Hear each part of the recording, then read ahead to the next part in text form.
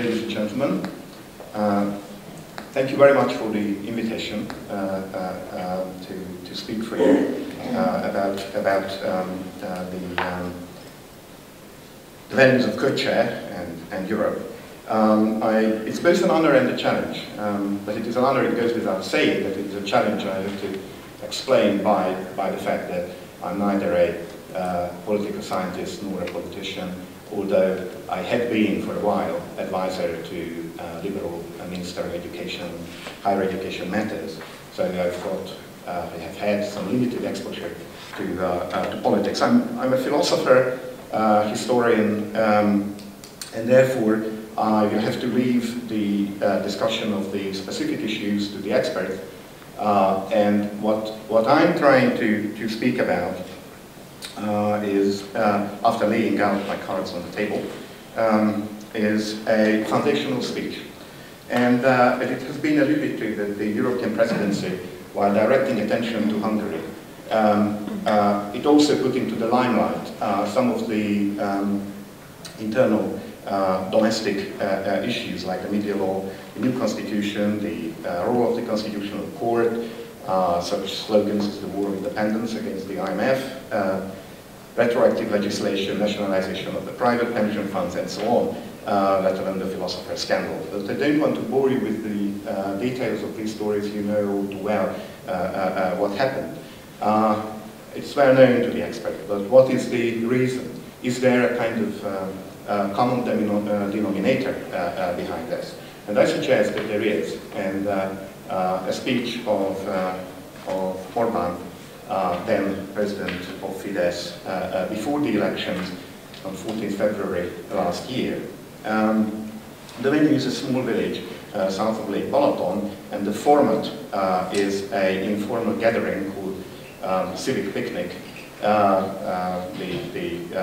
Hungarians know that there is a kind of special delicacy in the taste of the term polgári, which means both citoyen and a right-wing or right of center political commitment. Now the organizers were various NGOs sympathetic to Fidesz, belonging to its background, and it was the sixth gathering of this group, which began the meetings in 2004, and now they have arrived to the 10th meeting. There are no set dates. There was another speech right after the election victory last May. The audience, as you can gather, are politicians, writers, journalists, artists, sportsmen, Orbán's personal allies and closest supporters. This text was published. However, this was the only text which was published. The other meeting ever since have been kept in, let's say, beyond the scenes. The first two actions in the wake of at the beginning of the election campaign was a kind of general agreement about the rather fuzzy language and its ambiguous, some people even call it muddled formulations. Viktor Orbán has a penchant for ambivalent rhetorics. In a recent interview, which you may have read to the Frontzeitung, he even termed debt, national debt, as characterized it as a sin according to the Bible, which it is not. It's never said in the Bible. Or his other famous saying is that only dead fish swim with the current.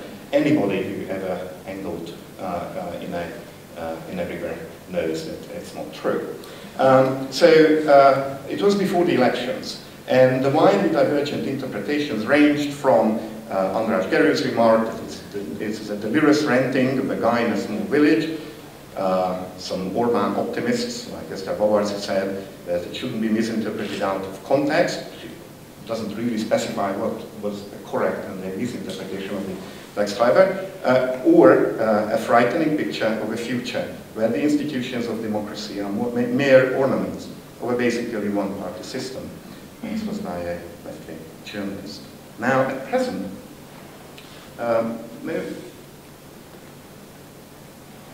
as far as I know, there has been very little attention devoted to how much the speech manifested itself or was consistent with the legislation which happened in during the last year. There is one notable exception by the emeritus historian of Yale University, Eva Bollo, but she works in the United States and primarily in English. Okay, so let's go to the speech itself. The speech, the first subject matter of Orban's speech centers around the idea of our community, stress on both. That Hungary is a community of the Hungarians, and it's very important. Citizenship is not mentioned. Hungarian people is mentioned. This is the community of the Hungarian people. And Hungary is the land of the Hungarians. Now it's difficult to explain it in English, that when in Hungarian you write Hungarian with a lowercase letter, then it's an adjective in the kind of ordinary sense. Which means that they have the quality of the Hungarian, whatever that means. And the primary aim of the governments is to keep Hungary a Hungarian land. The same device is applied again. Hungarian as an adjective, a characterization of the country. And the reason for that is given by Orban, namely that the Hungarian king is special, since it represents a special Hungarian quality of existence. And that ranges from cuisine to gestures and greetings, and these are his examples. And this has to be maintained, preserved by the government. Then he moves on to the relationship between culture and governance. And every society is in need of an elite, and the elite has a task. It ought to provide patterns or role models or examples of behavior for the rest of the country, the rest of the Hungarians. The quotation says that the politicians of the government in power are expecting from the representatives of high culture, whatever that means, the impulses from which it becomes clear whether what they are working for still exists. In other words, that Hungarian culture and quality still exists. And the diagnosis of the problems his government, well, he was pretty sure of the election victory by that time, so he was setting out this diagnosis as the starting point for his program. That, I quote, the real problem today in Hungary is that there are no set values which would guide the community in selecting the elite that could give them examples and models. So, since there are no such values, it's solely the political success which justifies an elite. And the political failure of the former elite, which associates with the socialist liberal politics, which is a pretty, fuzzy concept in itself, isn't it? Socialist and liberal are difficult to associate, at least on the theoretical level. Anyway, they are discredited by the community promoting social liberal values and its representatives. So the spiritual foundations and the basic values of the governance have been shaken, and two such pillars were shaken. One that, this is again a quote, scientific capitalism has failed, which is, I think, a bad pun on scientific socialism, which had been a university subject for a while. Probably Orban himself belonged to the last generation which had been subjected to this course. It was a mandatory course during the Kádár period. And secondly, that individualism is over. And the main problem now is that there are two options, he says. Either a bipolar realm, duális eredeti Hungarian, or a central political field of power. Now, it doesn't really specify what he means by a bipolar realm, whether it's a necessary or just something accidentally given in Hungarian politics, namely that at the moment there were two strong political parties present, namely Fidesz and the Socialists. Or is it government, to be between government and opposition, or right-wing and the the social liberals, or the népies against the, that is the folkish, against the urbans or the westernizers, or it's better described in the famous Russian juxtaposition of zapadniki and narodniki. So anyway, this situation is wrong, and that is the important point. Namely, quote, there are no common values, no common goal in this dual field, but a constant battle about the most fundamental question. And apparently, to have a battle about fundamental questions is the wrong thing. So we have to solve this problem. How? Fidesz, and I quote, should build such a governing system that would reduce to a minimum the possibility of the return of the dual field of power. Instead, a central field of power would handle political questions. Otherwise, counter-government, I think what is meant political opposition, would return, and with that, the dual field of power. Another quote, which further specifies the solution, is that one must realize a government of national good. One must bring about, establish a government of national affairs, which should take the place of constant struggle. Instead of constant struggle, what we need is a constant governance, a constant governing. So instead of a two-party system, a large governing party will govern as they see fit. And consequently, the behavior and goals of this governance has to be represented in the public opinion. I think the conclusion, which addresses the role of the new elite, is follows, or at least is consistent with what has been said. This new elite should be magnificent, noble, and dignified. And this is the role of the new cultural government to support the new elite with the means for living like that. Now, admittedly, this is a rather vague text. Some ideas won't clearly spelled out, like community or high culture, cultural elite, values, social, liberal, or whatever. But I still propose I call it the colonialist principle of interpretation, which we may be familiar with. And he sees Hamlet in his great madness monologue. He says, though this be madness, there is method in it. So what we have to look at is consistency. And to see how it was implemented in the first year of power, I will certainly avoid historical analogies and names. So let's see the summary of the argument in my interpretation. First premise is that individualism is replaced by community, and this is served by a lemma that neoliberal, left-liberal values are discredited. That is, in a certain interpretation, they are over. And by being over, they are dead and don't exist anymore. So this is why I added that existentially not needed anymore. Orban often refers to 68, that 68 is dead, it's over. The community must have common values, and therefore, to have common values is paramount for politics, because politics is tied to value. This is a second level. So the problem is that debate is discordant with common values. And for example, he says in the same speech that we have a quote, quotation mark is missing, unfortunately.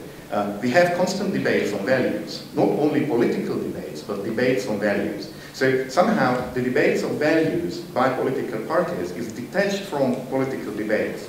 I see some kind of fuzziness here. I don't think that they can be really separated, but at least this is the terminology which all are used. Therefore, what follows is that debates are harmful because they harm the common values, and therefore they should be avoided. Therefore, an elite not promoting debates is needed, and this is consistent with the previous requirement of the magnificent, noble, and dignified way of living. So, the guiding political principle seems to me on this is to reduce to a minimum the chance of the return of the bipolar realm. And this is a quotation. And, well, this is translated, or at least can be argued that it may be behind the new legislation, which has as you all know, the new constitution, which in the preamble defines values. Some values are very interesting because modern Christianity is introduced in it, as you know, and this is against the consensus reached in the preamble of the Lisbon Treaty, as far as I understand. And the power structures are adapted to the central field of power. And for example, the media law seems to guard the values and regulate dissent against these values. I wouldn't like to go into the issues of the cardinal laws in detail, because again, I'm just an educated amateur in this issue.